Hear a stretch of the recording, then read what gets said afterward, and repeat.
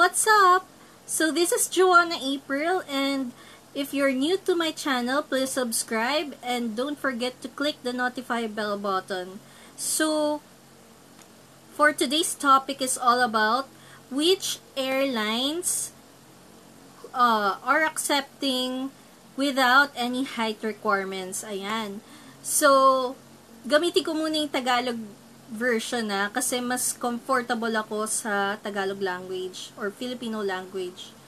So anyway, ito based lang to sa experience ko, guys. So wala pa naman hiring sa ngayon dahil nga alam natin merong pandemic COVID-19. Hindi natin alam kung tatagal ito ng 2 to 3 years or maybe until 5 years. Hindi natin alam kung gaano katagal yung magkakaroon ng hiring uli kasi lahat ng aviation industries nagtanggalan sila ng mga employees, lalong-lalo na yung mga cabin crew, marami nawalan ng trabaho, and ayun. So bago mag-recover ang mga airlines, ito ang magandang panahon para prepare tayong lahat to improve ourselves. So, ayan. Kaya ako gumawa ng ganitong video kasi hindi lahat ng mga aspirants aware kung ano-ano yung mga airlines na tumatanggap dati or before ng walang height requirements. As in, kailangan mo lang mag-arm reach.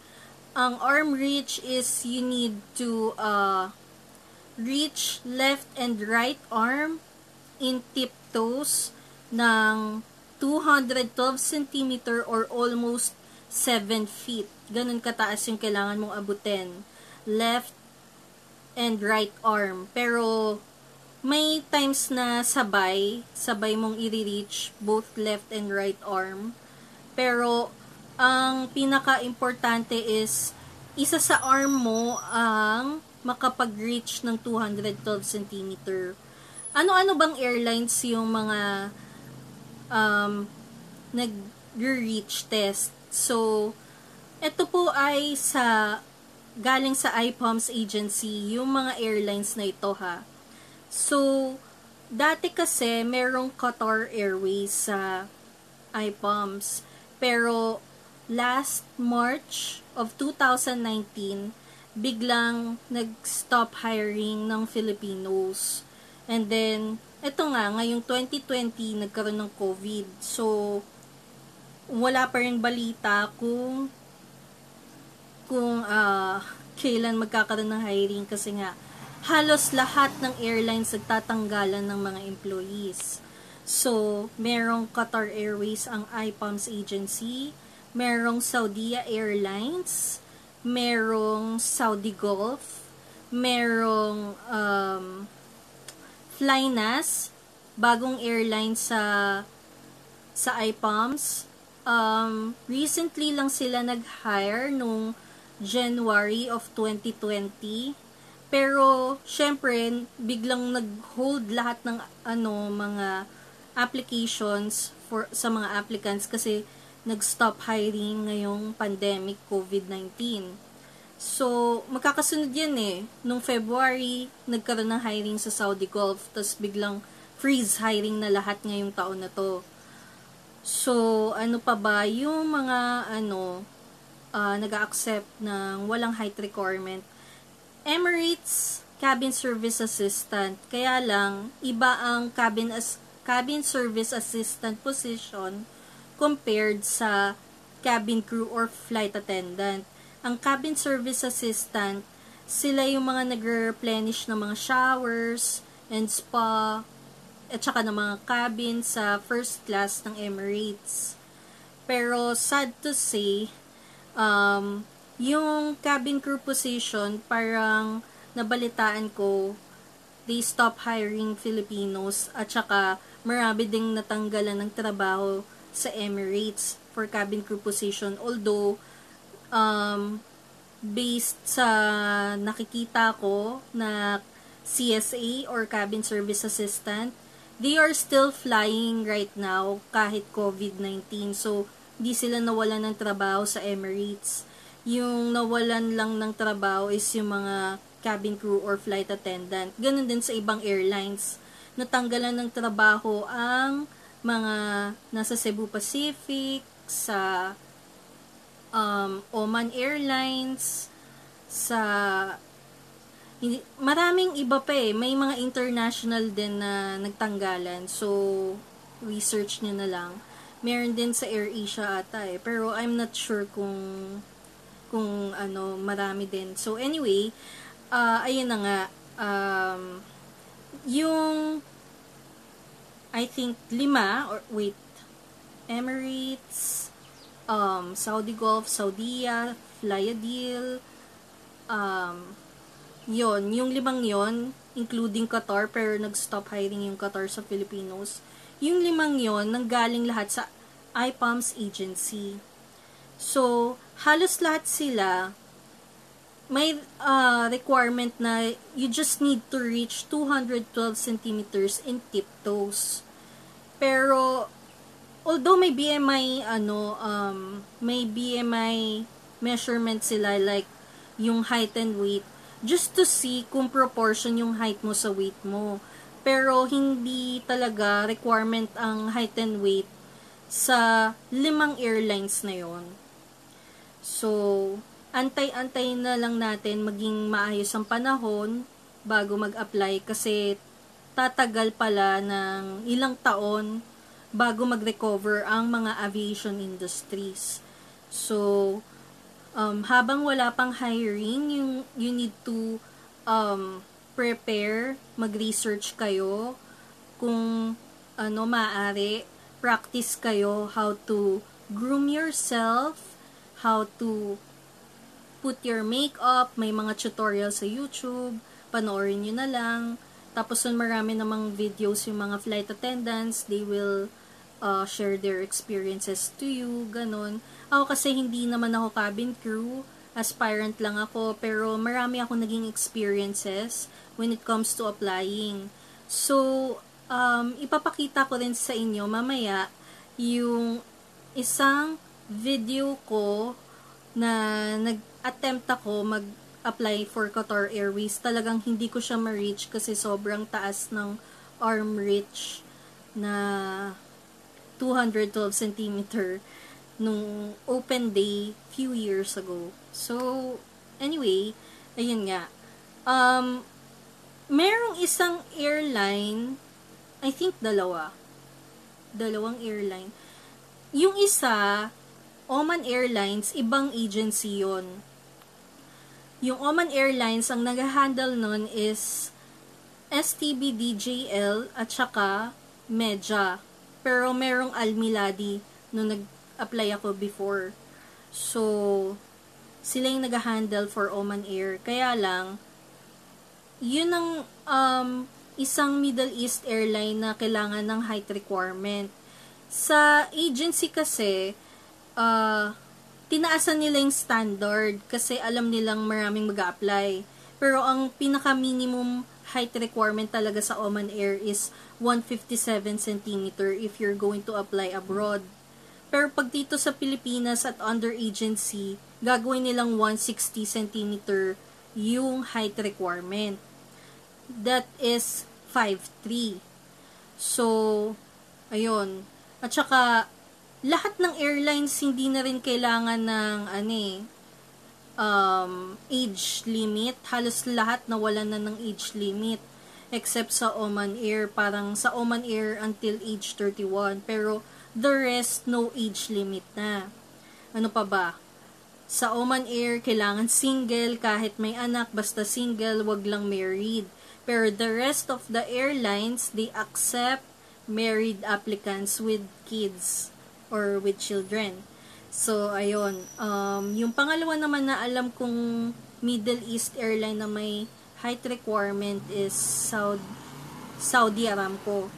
Pero, nung nag-apply ako, parang hindi naman talaga, importante yung height. Sinukatan lang kasi kami ng height, pero hindi naman masyadong requirement yon.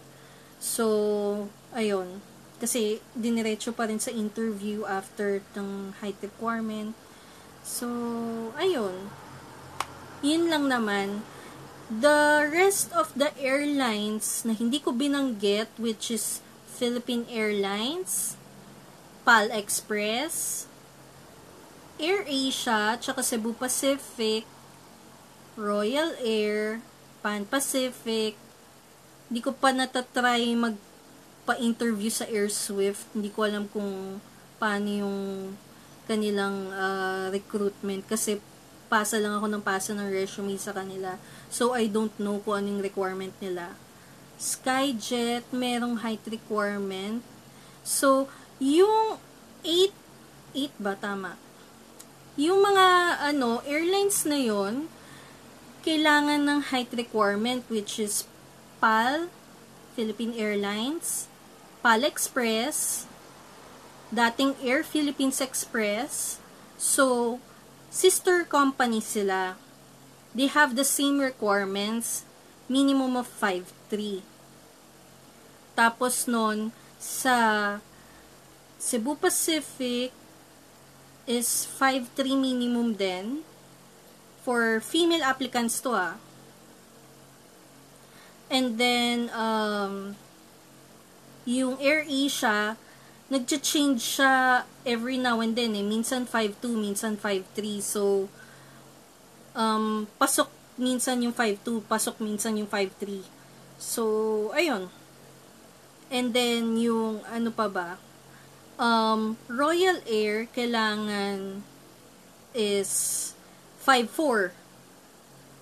Pagkakaalam ko, 5'4 ang minimum. Tapos, Skyjet, parang ganun din, 5'4 ang minimum. And then, Pan Pacific, you need to be 5'3 for female applicants. While sa male applicants, ang minimum for Philippine Airlines, PAL Express, is 5'6". That is 167 centimeters. And then sa Airasia and Cebu Pacific, ang mga requirement para sa mga lalaki is 5'7", that is 170 centimeters yung height, minimum height requirement.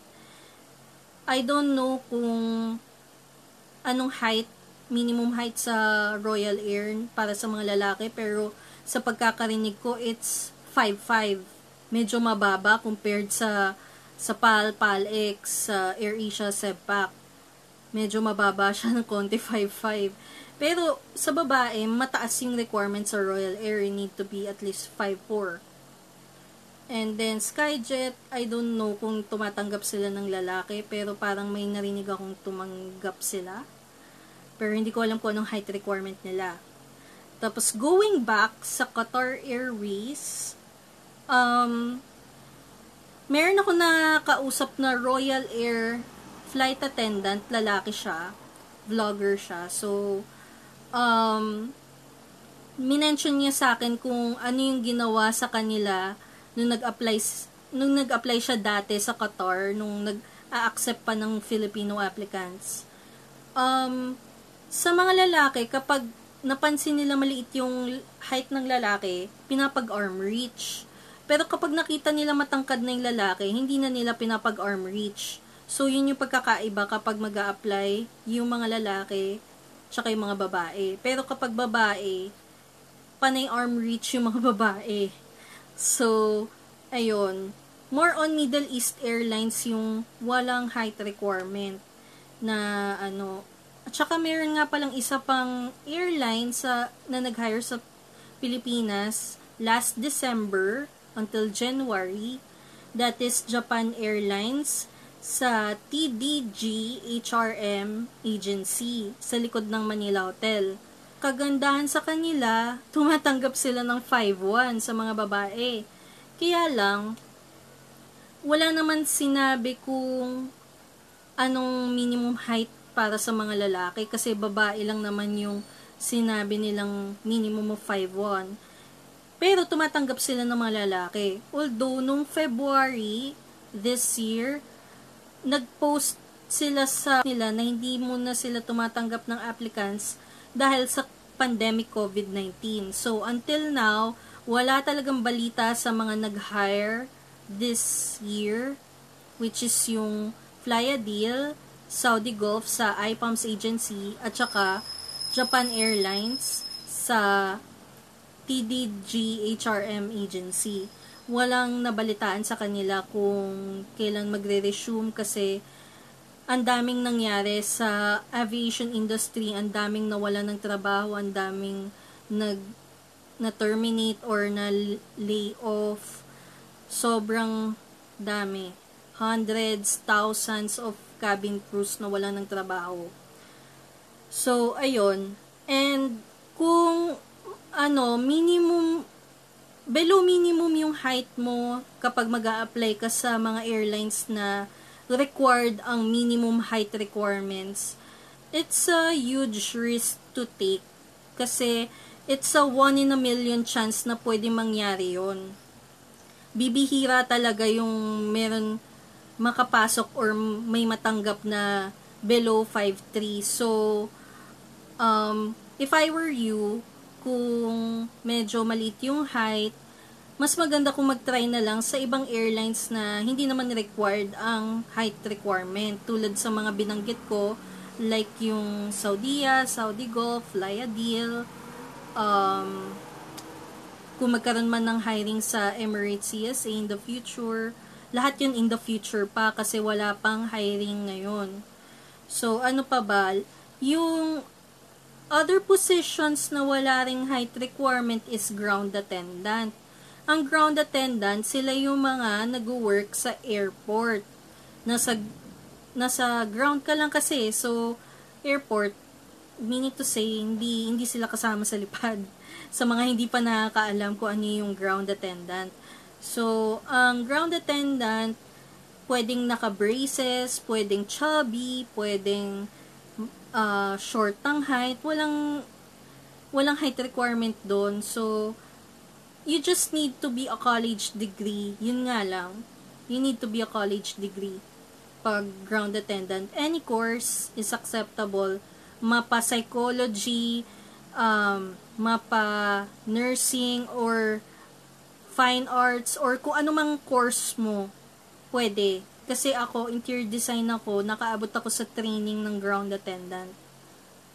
Ano pa ba? Yung education requirements naman pagdating sa mga international airlines, ang kagandahan kasi ay they accept high school graduates, including na rin yung Airasia at Cebu Pacific. So, ano-ano ba yung mga international airlines na tumatanggap ng high school graduates? Ito ay Oman Air, Saudia, Saudigulf, Flyadeal, ano pa ba? Basta lahat ng mga Middle East airlines, you don't need to be a college graduate, you don't need to be a college second year college or college level. Basta high school graduate, okay na. And then, yung airlines na tumatanggap ng bachelor's degree holder of any course, which means kahit anong kurso kunin mo, hindi kailangan tourism ka, hindi kailangan kung anumang course na sa tingin yung hindi naman totally kailangan. As long as college graduate ka, kahit ano pa yan. Sa PAL Express, tsaka Philippine Airlines, you need to be a college degree holder. So, ayun. Ano pa ba yung pwede kong sabihin?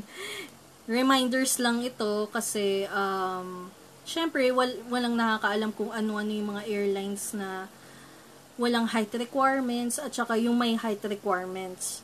So, I hope this video helps you a lot. And, I will be seeing you guys on my next video.